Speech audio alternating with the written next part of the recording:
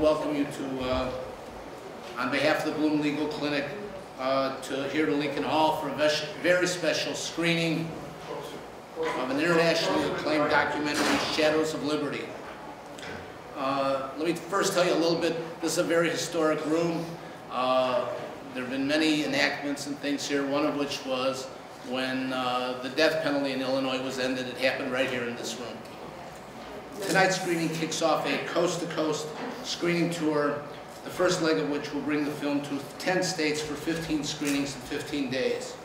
In addition to the Bloom Legal Clinic, the other organizations that made tonight's events possible are Doc Factory, the Illinois Campaign for Political Reform, MoveOn.org Chicago, Multikulti, Chicago Media Action, the Chicago Green Party, Rainbow Push, and WZRD 88.3 FM.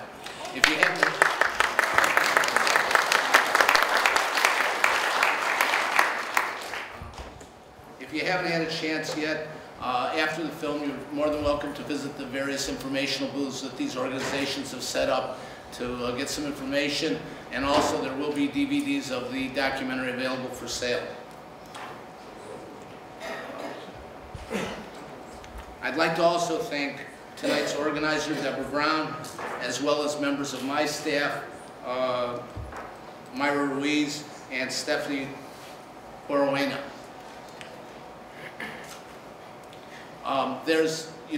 Tonight there's been a lot of talk about how on the internet there's now ability to get all kinds of information, and we're no longer bound by global media and the big conglomerates. I think you're going to find that that's not exactly true, that global media and large conglomerates still control access to give you the information about all these new forms of media. After the film, we're going to have a very interesting panel discussion with plenty of time for your questions. And we're also very fortunate tonight that we have the filmmaker, Jean-Philippe Tremblay, with us this evening. It's now my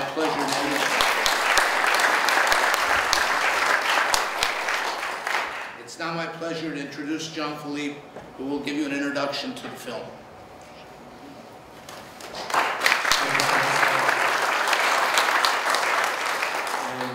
Thank you all for being here. It's really an honor for me to be here representing everyone who made this film along with me. This is a great city. This is a great learning institution. This is a great room. I visited it earlier this afternoon and was kind of blown away by this room, and felt very fortunate to be able to present the film here. The room, it kind of reminds me a little bit about democracy, a government for the people, by the people, where information is the pillar of a free society. And this is what this film is about.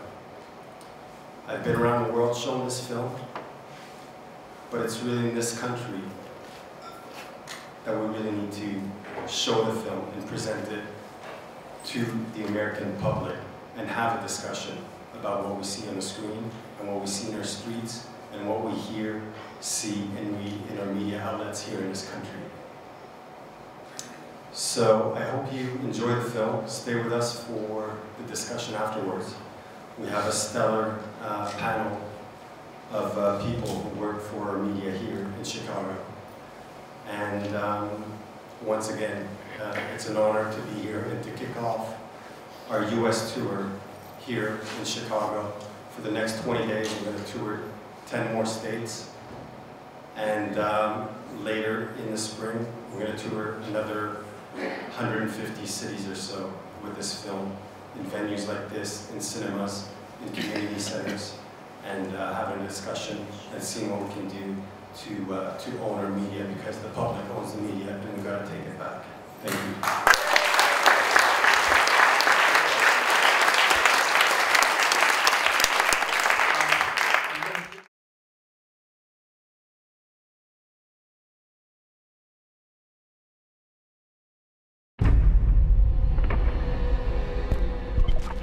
All we ever get is a veil of distortion and lies and misrepresentations that obscure reality. We have an update on that. Good evening. We have a lot of news to tell you about. 763 near the 15. Giant media corporations decide what is news and what is not news. Is to control people's ideas, is to control their imagination. The news we rely on is in the hands of commercial enterprises. If it didn't appear in the New York Times, Fox News, CNN, it never happened. There are certain events in journalism that you may not cover. There were incidences of physical abuse. CBS decided this is not a story we're going to fight for. All of a sudden, the plane exploded, and one guy goes, "Oh, you think it's a missile?" It was a complete act of deceit. Well, we basically supported the Bush policy. When that many people die, you owe it to them to find out what really happened. Spying, Censorship, Militarism, secrets, corruption, power, lies, Profit. This is the mother of all scandals. Corporations are making profit off the killing. You cannot go against the White House and survive. There has never been a conspiracy.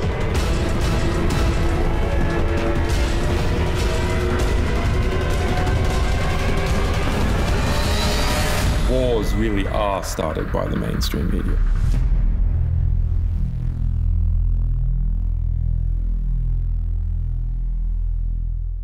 What I'd like to do now is introduce the moderator for our panel discussion and ask our panelists to please come down here.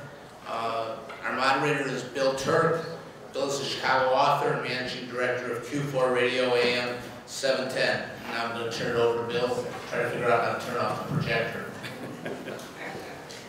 Thank you.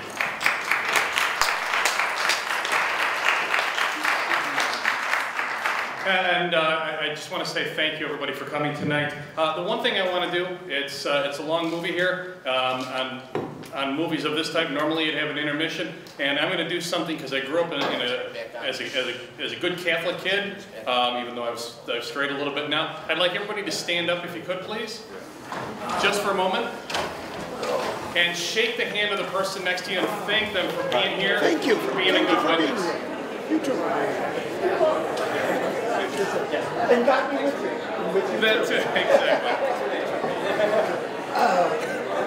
I have a lot of these. But not with that particular saying. All right. Just to help shake off the cobwebs a little bit. Is there other questions? Absolutely.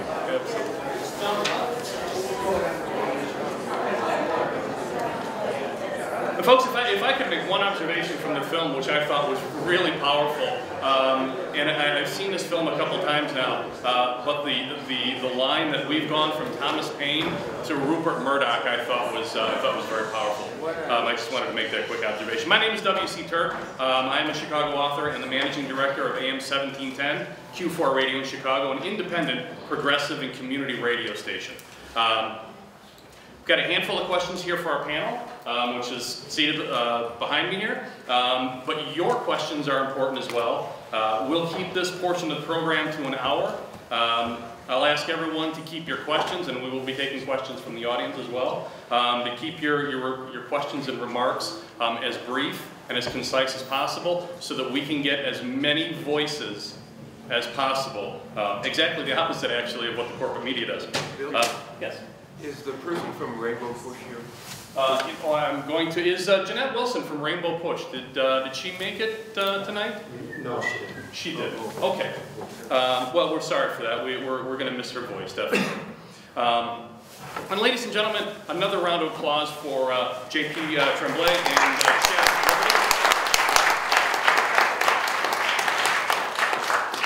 And if I could, I'd like to introduce our panelists. Seated down here at the end is filmmaker Jean-Philippe Tremblay, or JP. Seated next to JP is our own lovely, and I'm so glad you're here, Nancy Wade from the Green Party. The 5th Congressional District candidate. Absolutely. Next to Nancy is Mike Callis from Multikulti. Next to Mike is Mitchell Szczepanczyk from Chicago Media Action. And lastly, yes. Well, Chicago Media Action and the Ministry of Truth. Radio program. You were holding that back on me, thank you. And seated next to him is Dan Lehman from the news director from WZRD 88.3 FM in Chicago.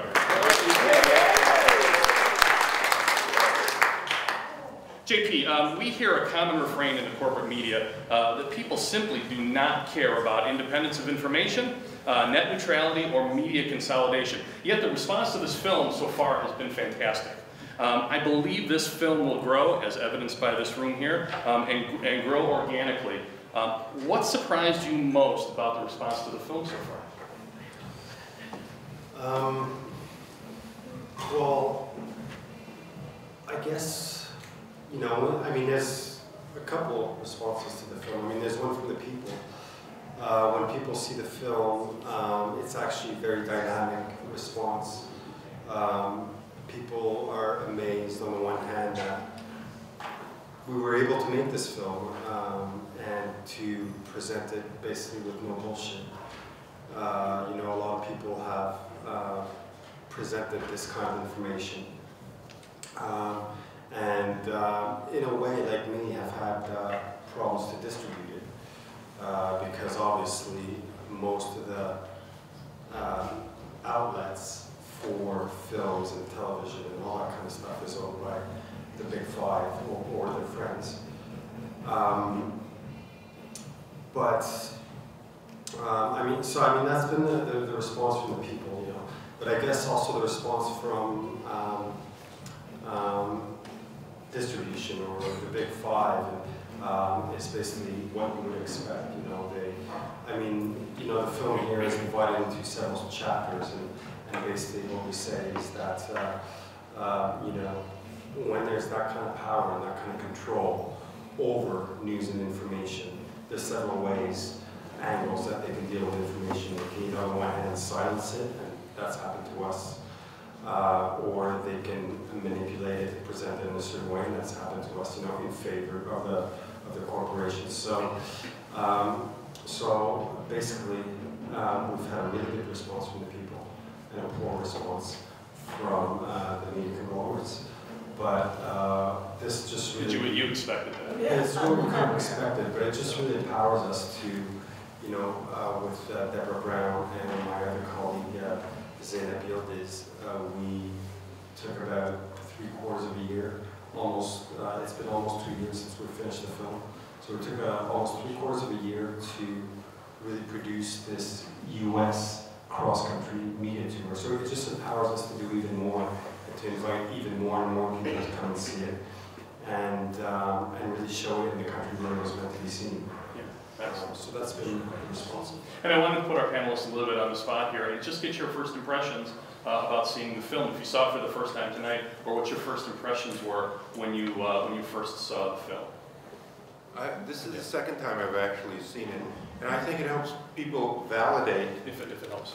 Well, I think it helps validate people's sense that there's something terribly wrong. It sort of functions like Democracy Now! Does as an antidote to the cognitive dissonance that plagues this society. And I think it reveals many events that have passed through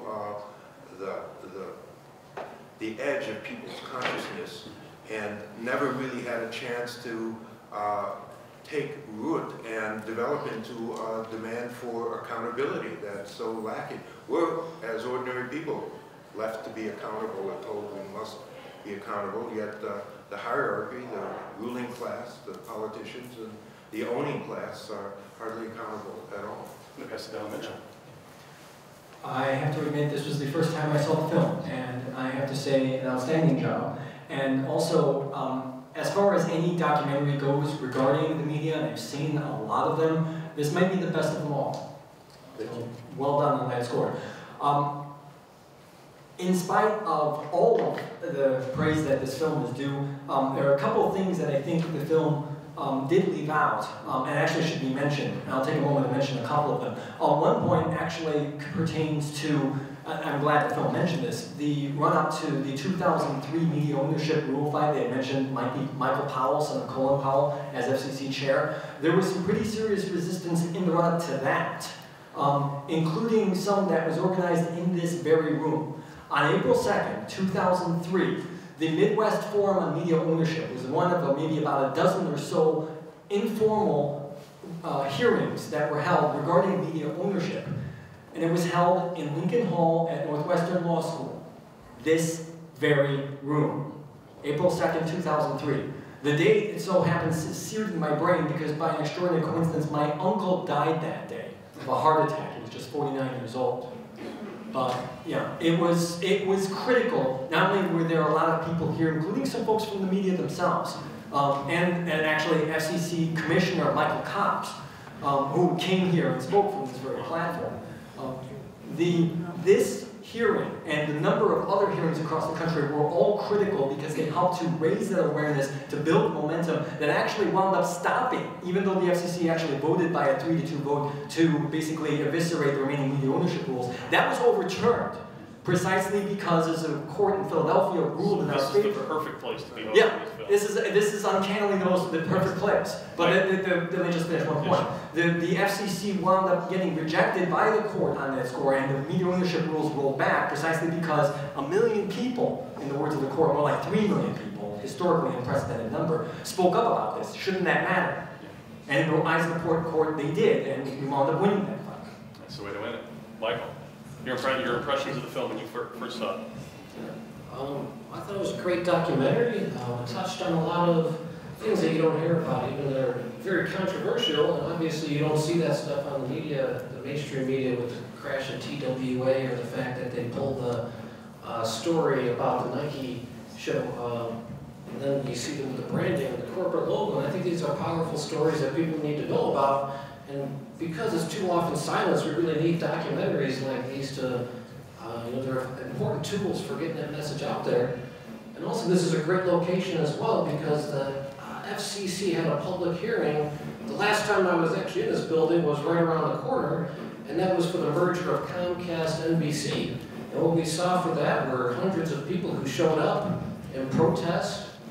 Pretty much unanimously, all the people from the public were opposed from it, opposed to the merger of Comcast and NBC, and the only people that showed up in favor were those who were actually getting money one way or another from the industry.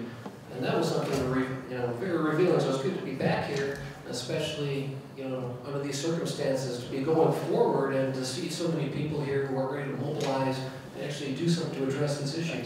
Excellent. Nancy? Just wanted to clarify my introduction that I am running for Congress in the 5th Congressional District of Illinois, often known as the former district of Rahm Emanuel, the former district of Rod Blagojevich. That's where I'm running. If you live there, vote for me. If you don't live there, volunteer for me. So, naturally being a politician, I gotta make that pitch. But I am a Green Party candidate. And the issue of media is particularly important for third-party candidates. The Green Party does not take corporate donations. This just makes me prouder of that fact. This movie makes me prouder of that fact. But as a third-party candidate, or another party candidate, a candidate as an alternative to the corporate duopoly of the Democrats and the Republicans, the issue of media is extremely important to me. The fact, for instance, that Jill Stein, the 2012 Green Party candidate, who was on the ballot in 72% of the states, who qualified for federal election money, matching money, was shut out of the debates. In fact, went to the debate at Hofstra University in October of 2012 with her running mate, Sherry Honkala, attempted to get into those debates as a legitimate presidential candidate, was arrested, taken to a so-called dark spot, not allowed access to a lawyer, was with the plastic handcuffs that they have now, handcuffed to a hard chair. She and Sherry were there for 8 hours, no access to a lawyer, no access to a bathroom, and there was silence in the media on that event. And there should have been, that should have been a headline. That should have been nationally broadcast. So this is an issue particularly dear to me as a Green Party candidate.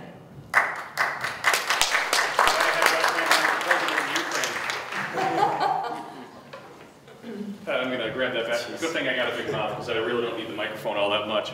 So I'm going to start a couple questions here just to get the ball rolling. If anybody has any questions, please let me know. And I got you first, but I'll come back to you in just a few moments. We're gonna get a couple of questions in here.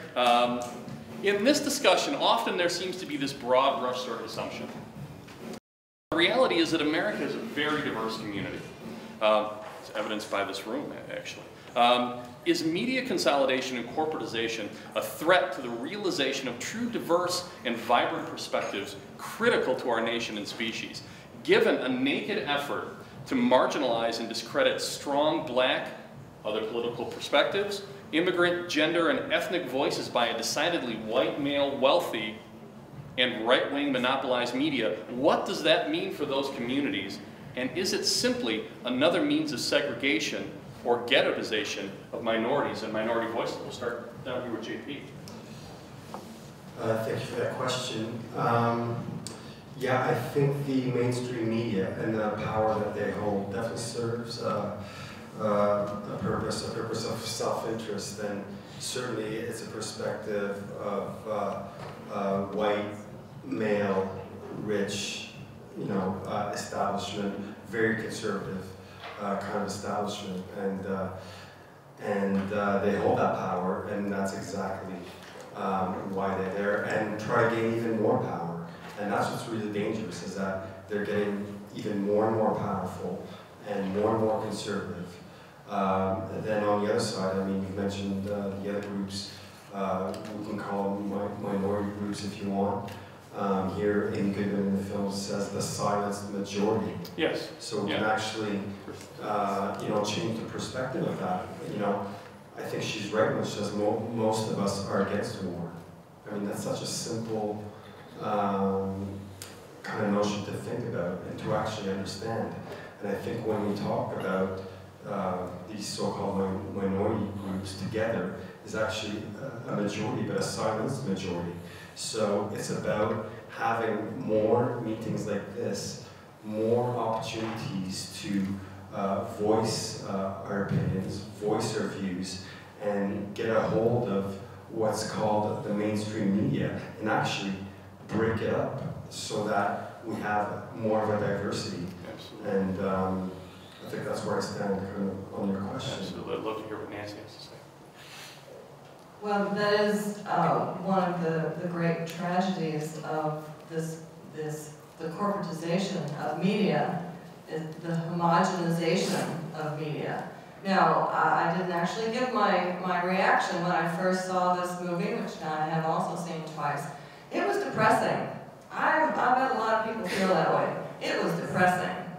However, on the other hand, the fact that it exists, that's encouraging. The fact that you all are here tonight, that's encouraging. The fact that we want to fight this, and that all the people who came and testified against the monopolization of the media in the previous issue, that gave me hope. But these were people from across all political spectrums. That gave me hope. So and us here tonight gives me hope. Michael.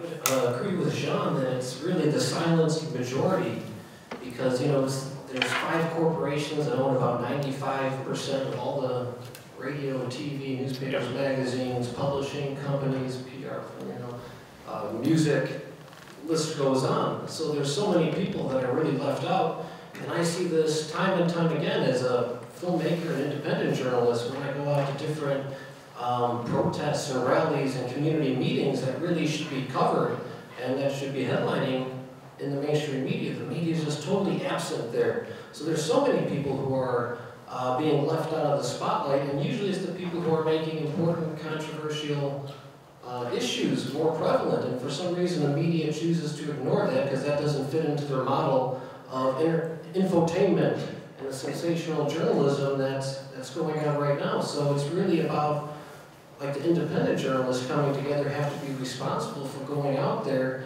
and covering these events, being on the scene, because if there's not people with the cameras and pictures and tweeting and live streaming, you know, these messages just don't get out to the public. And that's so important because, you know, it shapes the way we think as a society. It really dominates the conversation. And no matter what your issue is, if you're fighting, you know, for peace and to end the war, if you're trying to raise awareness of homelessness or poverty or the prison industrial complex, whatever your issue is, if you don't have a vibrant media there to actually get that message out to the public, then you're going to be at a disadvantage. You can't get the support you need to actually make those changes take place. And you know, that's what I see all the time is, you know, the media has just always been absent when they're needed the most, to be there and to provide that voice for people. Absolutely. Mitchell. As, excuse me, as media tends to concentrate, the opportunity for voices to be heard diminishes. I'll mention one specific example. It turns out that within the United States, we now have a grand total of 0 black-owned, high-power television stations. 8 years ago, that number had been 18. It is now down to 0. The last 5 were all owned by Roberts Communications, which wound up selling their remaining 5 TV stations to Ion Broadcast Networks, ION, for about $8 million. And other stations had also been selling off their TV stations, basically to score a quick buck, and the money, those stations themselves were mostly intended to be repurposed for the use of their spectrum for cell phone rebroadcasts, or cell phone usage, because that's spectrum that can be used for cell phones. So, yeah, we're seeing those are venues for which those communities and those outlets are now gone. And it essentially cuts off those communities. That's the potential there, and that's where one fight and one avenue for fighting to try to restore and to widen those opportunities. We've had some very fortunate success in the last 3 years with the broadening of and the advance of a low-power FM radio window that the FCC has opened. So now probably another 800 low-power radio stations will be occurring in communities across the United States, including, I'm happy to report, in Chicago. Yes. We'll probably get maybe 4 more radio stations, but that's hopefully 4 more stations that we wouldn't have had otherwise. We have to continue and build on them. Yeah. Yeah, the question is, do we need more diversity of voices in the commercial message, or do we need community-based conversation that addresses the needs of people directly? I would bet most of the people in this room had some sense of what's askew in our society, which is why they're here. They know there's something wrong and that the deck is being stacked against them. I think they want to know what they can do about it, whether regulation is going to save the day. It may have a hand to play, but the time is short, and whether regulation is going to suddenly fall into the hands of activist groups that are going to challenge corporations, or it's going to give to those who have money, regardless of what race or background they come from, an opportunity to play the corporate role, to have a seat at the corporate table. That would be played out in re-regulation. So. Excellent, thank you. I'm going to do the Phil Donahue thing here and run around the audience and grab a couple. This young lady had her hand up first. Bear with me here. Here you go. Sorry, I'll try to keep it short, but I have a couple of things. Number one, thank God for the internet, because there's like 2 parallel kinds of news and information. And one is the internet, where you can listen to RSN or Alternet and learn something about what's really going on, news and analysis. If you look at public radio, public television, it's dominated by corporate power. Even if it's supposed to be public, it's totally not public, because more than 50%, I think, of their money comes from corporate funding, and they will not tell you anything that's going on. Take climate change, which is like the greatest catastrophe we're facing. How much do you hear about it in public television and public broadcasting? almost, you know, they totally marginalize it. They're getting a little bit better, but not enough. And I mean, today, for example, I was pulling my hair out because on Alternet, I was reading about what was really going on in Ukraine, fascist takeover of the government, Germany trying to, you know, marginalize Russia, et cetera, What are you reading in the New York Times? Democracy, you know, is prevailing in Ukraine. How much longer are we going to put up with this? 15 years ago, I went to a conference on the media in New York, and nothing's changed. I mean, what are we going to do about it? Did anybody want to respond to that? Go ahead, Dale. I think we should take over Michigan Avenue at the bridge and let the media corporations see us. They're all concentrated down there. The only thing these corporations are interested in is money. The market model precludes them from, when they're not directly owned by some of the bad actors like GE and Westinghouse or the defense industry, they serve them, and they are busy collecting the money that makes them profitable through advertising. The last thing that people who pay for advertising want is controversy to be exposed for the criminals that they are and for the crimes that they commit on a daily basis, 365 days a year. Only because I'm here, I'm going to go to this gentleman next. Yes, I recognize that there's more interest in this issue coming from the political left than the political right. But I think it's important to emphasize that it's really bipartisan, because I don't think this issue is either addressed by either Republicans or Democrats. And so in my personal opinion, this film, waiting until the last 5 minutes to portray it as a bipartisan issue, yes, it hits the target, but in my opinion, it misses the holes of it. I'm going to work my way around the room. If I could just respond to that. Some other people. I will work my way back around. I mean, the film, we didn't wait until the last 5 minutes to, I think you're referring to when we referred to President Obama. Yes. You know, we also referred to President Clinton just as much as we did to George Bush and to Ronald Reagan. So we didn't wait until the last 5 minutes. That's short to say that. Yeah, I welcome this film. There have been others on media. This one has a certain kind of pizzazz to it that I think maybe will have a broader appeal to people, and I'm glad to see so many people here.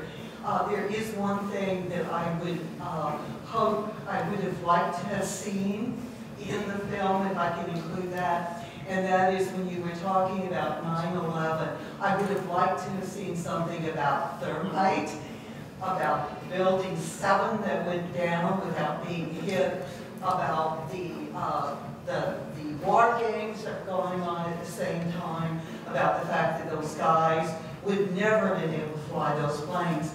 And I think there was an enormous opportunity that you had in this film to break through. I mean, Amy Goodman hasn't covered those kinds of things. Noam Chomsky hasn't covered those kinds of things. And that's where we are now. We are at this point in our history because the people who could have covered that, who could have challenged it at that moment did not. And we can't reverse what's happened in the last 14 years, but that's got to come out. I think one of the points is that there's no shortage of material for this film, so you had to edit it at some point. Yeah, well, I mean, one of the really tough things about making this film is that I'm telling the history of the United States, you know, of democracy. 6 individual stories of journalists all at the same time, so I had to make some tough choices, basically. Over the last year, I read a book, and the phrase was win-win or lose-lose, and we were talking about a species, the human species, climate. And I just began to feel this in my heart. You know, as much as we hate the Koch brothers and all those corrupt corporations, aren't there any good ones out there? And I'm addressing everyone here. if everyone here could now say the words Helen Zell. Helen Zell? Helen Zell? Helen Zell. Helen Zell is a wife of a billionaire in Chicago, and she's a wonderful person. She's a patron at the Museum of Contemporary Art. Helen Zell, I always thought you were, I worked at the museum, I always thought you were a nice person, a good person. Can't you respond to this film, Helen Zell? Can you hear me, Helen Zell? Can't you respond to the good will of this film? Don't we need, Helen Zell, a free media? Thank you, brother. Does anybody want to respond to that? Is this the same, is this a relative of Sam Zell's? It is Sam Zell's wife. Okay, folks, yeah. Do folks here know who Sam Zell is? Living in Chicago? Yes, no, kind of? Okay. Sam Zell had been the owner of the Tribune in the wake of actually the media fight. The Tribune gambled tremendously on the FCC's media ownership fight in 2003. They were banking on those rules to go away because they were planning a growth trajectory on that score. But they didn't get it. And what wound up happening was the Tribune effectively collapsed. The collapse came in the form of a shareholder revolt. Sam Zell, billionaire media mogul, mostly through real estate. Yeah, his big thing was real estate. Wound up getting ownership, and he wound up actually running the company into bankruptcy, from which it wound up emerging and splitting in two. So, and working our way backwards, that was all the result of the media activism that people in this room 11 years ago, which I'm very lucky to count myself as a part, have been a part of. The role here about Helen Zell is, I guess, tied in with the Sam Zell and the connection to the Tribune on all of this. That the Tribune was banking their future on getting these ownership rule changes passed, and we stopped them. That's a victory, and you know, that's something that we should celebrate in law, and that's something we were able to do. Excellent, thank you. Yes, sir. First of all, I think we should recognize Northwestern University and law school for hosting this conference. This is most unusual. Then a question. Would you agree that the main value, the main business of the mass media is to manufacture the notion of being a free press and then advertise it, moreover, and brainwash the people to believe that we in the United States have a free press, a democratic press, unlike any other country in the world. And I think that's the main poison. And I would like to see it part of the film, of denouncing that, and somewhat bringing the people in the United States to the level of people in most of the countries that don't believe the president, just swallow the things as we do in this country. Thank you. Thank you, brother. I'd like to address that because I thought the film actually did so when it covered the experience of Gary Webb that eventually led to his discrediting by the mainstream media, even though the story he told was fully validated by the CIA itself, how they were complicit with drug running and the cover-up of it. They covered that. Perhaps you would want more, I don't know, in depth. The film is pretty complex in telling the stories that it does tell, and it has a limited time for each individual story. But they did cover that, and I agree with you fully. The nature of how this system works is to create the illusion that we have a free press. It's free until you start to really create waves and challenge things, just like Occupy was free to exercise its Second Amendment rights. First Amendment rights.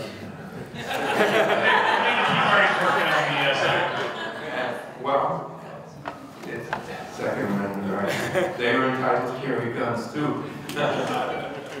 Free until they started to create waves that frightened people in this country. And then you can see how it was covered by the mainstream media. Michael, go ahead, buddy. Yeah, I mean, another thing is with the press. I mean, one, we mentioned that they own our public airways, which is the free press. You know, that should belong to all of us. It should be this free channel of information. But instead, you know, we've leased them under this supposed obligation of public service, which have, you know, it's been eroded so much that there isn't really that public service. The only obligation that they have right now is to make profit for their shareholders. And that has a real conflict of interest, especially when you have these advertisers that are making these contracts where if you want to get this money and have our product on your show, you can't have any negative publicity towards that company. So there's that serious conflict of interest where you can't get out those stories, and money is a major factor in that. For Nancy, I think if you're going to get anywhere with the Green Party, maybe you should have Pennzoil outfits. Well, yeah, as I mentioned, we don't take corporate donations, so I won't be wearing a Pennzoil jacket anytime soon, or a Nike one, or anything like that. The question with the Green Party is also always, well, if you're not going to take the corporate donations, what are you going to do? Well, it's a double-edged sword. We can go farther on individual donations. The Green Party does go farther on individual donations. But we have to have a lot of those. So getting the word out, it becomes very challenging. But one of the things that I wanted to bring out was I was part of the March on NATO, as thousands of other people were, maybe some of the people in this room. At the very end of that march, I did not want to be part of what I saw developing. It was quite frightening. There were Chicago City buses with, on the marquee says, Chicago, my kind of town. Cannot imagine how surreal this was. To see these city buses moving farther and farther in on us marchers, doing what they call kettling. So moving people in farther and closer together, and it became quite frightening about whether or not you'd be able to escape from this moving fence. And then we did leave and go to a nearby restaurant to watch the end of the march. It was very, very obvious, even from the corporate media, the police brutality that was occurring at the end of that march. Marchers who were not resisting, being beaten with batons, and it's on corporate media. And to bring it full circle back to JP's film, we saw complacency, we saw partnership, not only between the authorities, if people recall the red zone downtown in which they created a sense of fear and panic, but there was a partnership between the media and between the authorities to divert the message of the protesters to what was actually happening behind closed doors.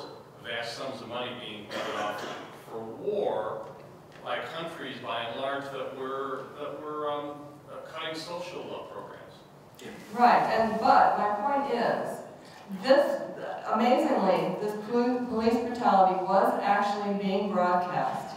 But my question is, if people saw that, did you call those stations and ask them, why are you reporting this so positively? And the reporting was all about how great the police were, how fabulous our police were. On WBEZ, the reporting was how fabulous what a good job. It was obvious to anyone with eyeballs that the police were brutalizing people for no reason. So my challenge really is, and I know many of you doubtless are activists, my challenge really is for us as individuals to call them on it repeatedly.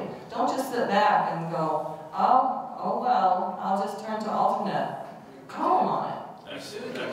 We're going to move quickly around the room to get as many questions as possible, so try to keep it brief. So obviously the whole point of this is to criticize the mass media. So my question is, are there any mass media organizations that you see as able to maintain their integrity? And also to follow up, if there's any ways hope for the future that will be able to counter some of the bad things that have been highlighted in this stuff.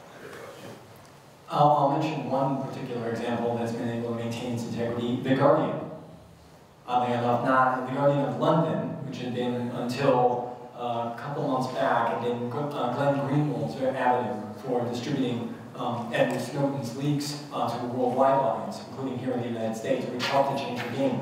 As far as what the best hope might be, and this actually dovetails to Edward Snowden, whistleblowers. The people who happen to be in power, we were lucky enough to see Sibel Edmonds on this film, but the people in power who are able to shine a light, and the way that Edward Snowden had done it was very effective, and there's more coming. Hopefully we'll continue on that. We need to foment that, and also in particular, as a quick follow-up, foment that among these media outlets themselves. I bet you that there are a ton of dirt on Comcast. Let's see if we can do to help to get some of that out, and maybe we can stop their supposed buyout of Time Warner Cable. Just a thought. Okay. I just wanted to I just saw this film about 3 weeks ago. I'm sorry, JP, go ahead. Well, I was just going to say, I was just going to add to that, because I think that's a very good place to start. But as well, here in the United States, let's not forget that in the past 10, 15 years, there's been a real kind of bursting of new independent media. And you know, if you look up the media consortium, you know, they represent about 50 to 100 independent media organizations that are mostly based here in the United States.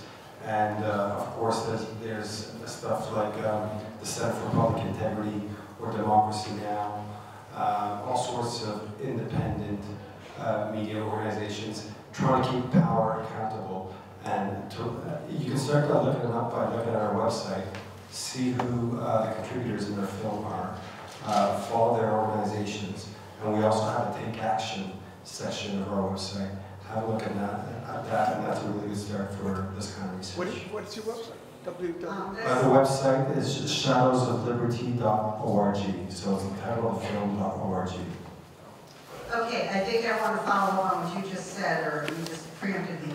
I saw this about 3 or 4 weeks ago, and I immediately thought, well, we got to get this out. And I just have one question for every single person that's still left in this room.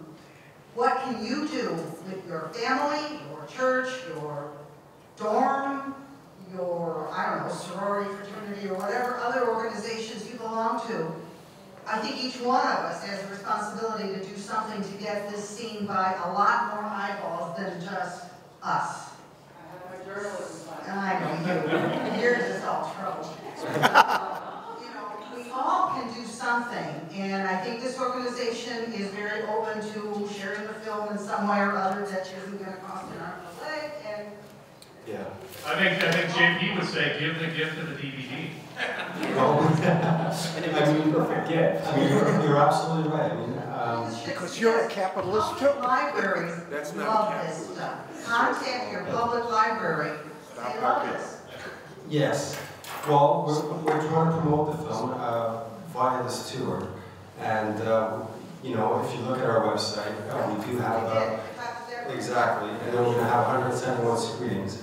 So by all means, do spread the word. I mean, we can't talk about this film enough so that the message gets out there that, you know, we are thinking about the media and stuff is actually happening and people are actually gathering together. I also want to mention that the people I'm sitting with here represent a number of independent media organizations and also our moderator right there. And I'm always amazed by how, when I travel around this country, I found out about these new organizations, people that are you know, producing new media. So it just takes a little bit of effort to actually research that. And of course there's our film as well. So absolutely, let's get out there. Let's just begin very slowly. Go on the internet. Go, you know, start talking to your friends on Facebook, on Twitter, things like that. Let them know about this and let's repeat ourselves. That's the thing. If we repeated ourselves as much as the mainstream media, we'd be miles ahead because they just hit us over the head every second of the day with their crap. So let's reverse the trend. I want to check real quickly that we're on our time, because I want to get as many people in here as possible. And I'll come right back to you, Michael. Probably last question. One last question? Yeah. Okay. I'm going to go to... Hey, Bill, if I can comment on it real quick. Please, while I'm running around Just here, to make a quick pitch for Chicago Media Action, you know, that's the organization right here in Chicago that's specifically designed to deal with media issues. And right now we're like re-energizing the group, and we're trying to make media like an issue on the social justice agenda. Because too often we have people who are protesting about the environment and tar sands, fracking, the war, you name it. There's everyone protesting all these issues, but no one's really been raising that much hell about the media. And that's one thing that everyone has in common. If you need to, whatever your cause is, without a vibrant media, people aren't likely to know about it. So one thing we've been doing recently, we actually organized a march against mainstream media on November 16th, where we did a little tour through Chicago of all the major media networks and kind of run our grievances with all the companies. And this was kind of like a publicity tool to raise awareness of the media, but it was also an experiment to see what would happen if people actually protested the media. Would they cover the story or would they not? And obviously, they did not cover the story. We're in front of CBS News, where you can hold up your sign in their windows and say, "Hi, Ma, happy birthday," and this and that. When we had our signs that said, "Report the truth, not lies," well, they brought down the curtains and they silenced it off. But fortunately, we were there with our cameras for Chicago Indymedia, and we documented this whole experiment, and we kind of show, you know, how they react when you raise this issue. But that's something that we're trying to do. We're really trying to mobilize people right here in Chicago to join this campaign, to take it to the streets and make it an issue, to put pressure on them. And we've created we have the website, chicagomediaaction.org. We got some pamphlets out front. There's a Facebook page. And it's also a great network to keep in touch with other local media activists, because we have to grow in numbers. We need more and more people to get involved. So we post a lot of stuff on the site that you can share with your friends and family, and hopefully we can take this stuff and make it go viral and really make media an issue that a lot of people are concerned about. Good man. I'm going to impose upon Deborah's charity here and try to get in two very quick last questions. Just a really quick question. I don't know if it was already answered with the response of the Guardian of London, but you know, I live in Chicago. I'm guilty of reading the Tribune and the New York Times newspaper. What other source can I turn to for the truth? Is it the Guardian of London? Do they cover, you know, domestic issues, or I guess I'm a little ignorant about that.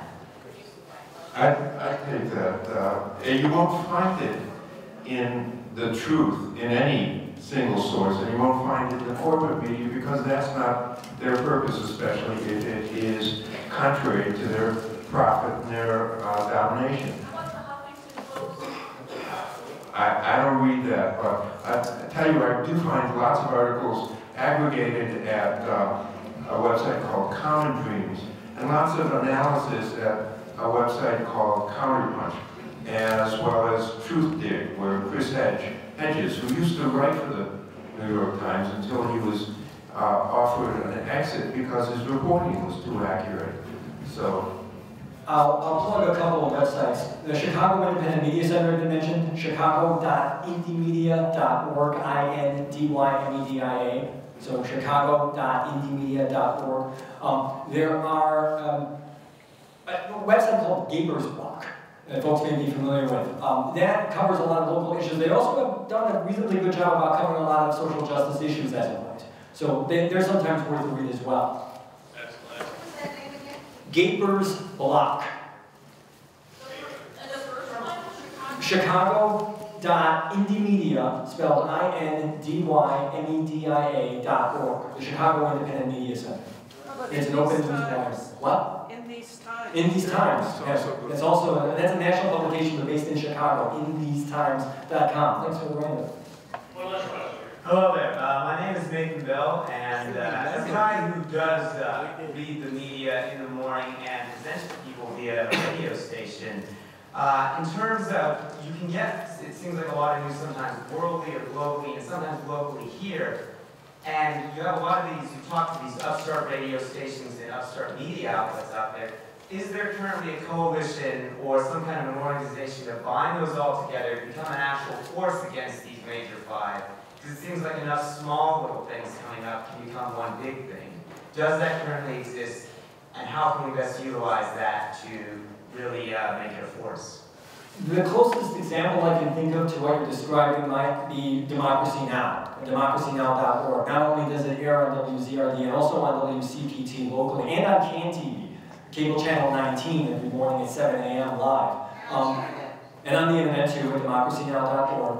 That they've grown to about 1,200 stations from an original broadcast footprint of maybe like 7 stations to about 1,200. To now an international broadcast footprint and across the United States. That might be the closest thing to what you're describing about. And they're also both formal and informal coalitions with lots of groups around the country and around the world. Maybe there isn't something that has been, exactly formalized, but networks are out there. They're connecting with each other and hopefully doing what they can to grow. One more pitch is for Chicago independent media, and what we're trying to do in Chicago is to create that collective of independent journalists, filmmakers, photographers, because when I go out to these events and mainstream media is totally absent, there might be a dozen people there taking pictures and with their video cameras, and I think that's the overall message, that we can't count on them to offer that product. We need to create it ourselves. We need to become the media, and that's one organization in Chicago that's trying to create that network of people working together so we can get the real information out to the public. Excellent. Nancy, wait, I want to get your voice in here one more time. Well, as we already found, I'm not a media person. I'm a person who's more dependent. That's why we love you. But of course, my angle is the political. Don't support the parties who support the corporations. Don't support the corporate parties. Support the Green Party. JP, last thought. Well, again, it's just an honor to be here. That was really a goal when we made the film, would be to get people to rally around the film where we would show it and to promote the local independent media that's in the region. And that's exactly what's happened tonight. And I couldn't be prouder of that. I just want to thank you again, Bill, but also I want to thank Sam Tannenbaum, who made this possible, hosted me, and all of us here tonight. It's just been a wonderful evening and a great kickoff for our USA Media Tour. We're going to go for another 171 screenings independently. So here we go. Thank you. And we can't forget the Shadows of Liberty band playing just outside the door here. So, folks, films like Shadows of Liberty are rare and critical. A filmmaker and his team, the filmmaker and his team are working hard to make sure audiences across the United States have the same opportunity to attend screenings and engage in conversations about the state of our media, as well as the threat to our democracy and what we can do to make it better. To keep the tour independent, the filmmaker and his team are relying on people like you to help provide financial support necessary to keep the show on the road, literally to keep it on the road. They are currently in the midst of a Kickstarter fundraising campaign to raise $13,500 by March 20th. If you can contribute $25, $10, $100, or any amount that is meaningful to you, it would make a huge impact. $1, $2, $3, that really makes a huge difference. You can pick up a donation envelope at the Shadows of Liberty table right outside the door here, or get a text message with a link to the Kickstarter campaign. Text SOUL, S-O-L, to 581, and I'll have this information for anybody who needs it. 58124, yes sir? 58124? 58124, yes sir. There are also Shadows of Liberty DVDs for sale with proceeds, again, which would make a wonderful, wonderful gift. How much are the DVDs? $20. $20. Oh, that's not bad. Streaming rights at a library or any place. Yeah. Yes, that's with Bullfrog Films. Bullfrog Films. So look up bullfrogfilms.org. I believe it's .org. And I found this out as an author, that if you go to your local library and request this film, they buy the film, just like they would buy my books, and that's an extra sale, that's extra support to the filmmaker. But when they screen it, that's the point. Will they screen it? Yeah. I think that was the question was whether you could legally screen the film, which you can buy here tonight in DVD at a library, and the answer is no, because these are for home use. You could show it to your friends at home or people you invite in from the neighborhood, but it's a different licensing, and the filmmaker is licensed to Bullfrog Films for distribution, and they have a much higher licensing fee for institutions. just like, you know, everybody needs to make a living. So. All right, and as we wrap up here, guys, so we can get everybody home safely tonight before we're hit by the polar vortex. In the end, ultimately, it is up to us, both in the energy and agency we take and demand in our government and in our desire to see true change. Some years ago, giving a speech at Western Illinois University on Rwanda and Bosnia, a teacher stood up from among her students and asked me a question, and they looked at her with such expectation, and she asked, what can one person do? I was momentarily taken aback, and then answered, Jesus, Gandhi, Mother Teresa, Nelson Mandela were all one person. We know their names, but all too often we forget about the millions who stood together where possible and alone when necessary. And that is the question fundamental to each of us. Did we stand for something? Did we make a difference?